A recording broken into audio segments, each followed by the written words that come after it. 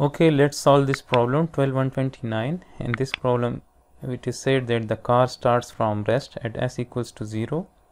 So this means that v naught is equal to 0 at s equals to 0 and increases its speeds at this rate, right? So the tangential acceleration is given, right? So this is 4 meter per second square, and this tangential acceleration is equal to v dot, right?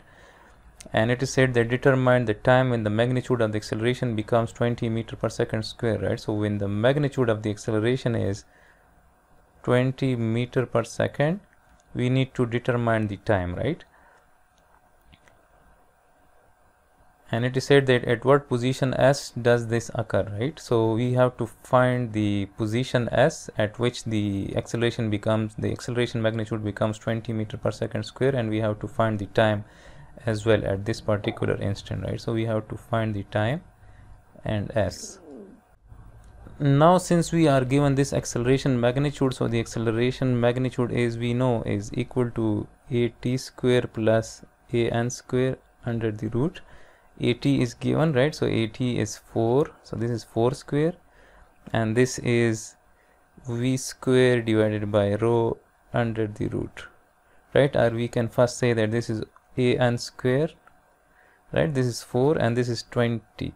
So when we solve this, so this will be 20 square minus 4 square equals to an, and an equals to 19.59 meter per second square, and we can write that the normal acceleration is equal to v square divided by rho, and this is 19.59.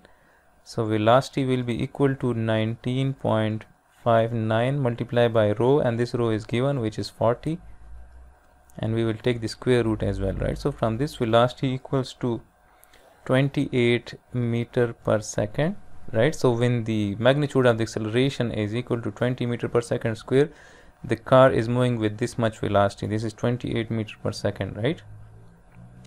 And now since we know that the tangential acceleration equals to v dot equals to 4 meter per second square, so we can write that this is dv by dt, and this is equal to 4.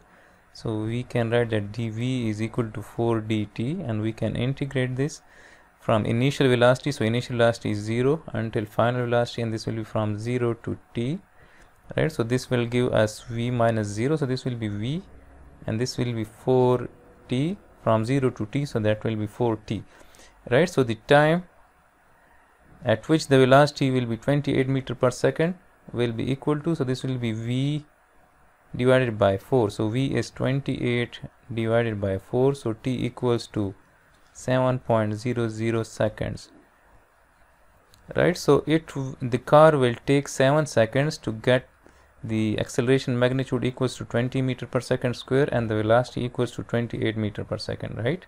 In this problem, it is also said that at what position s does this occur, so we have to find the position of the car as well, right? So we can use this equation.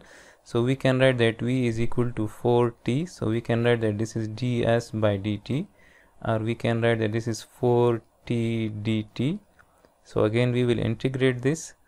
So we will integrate this from 0 to s, and this will be from 0 to t, right? So s will be equal to 4t square divided by 2 from 0 to t, so we will get 2t square, right?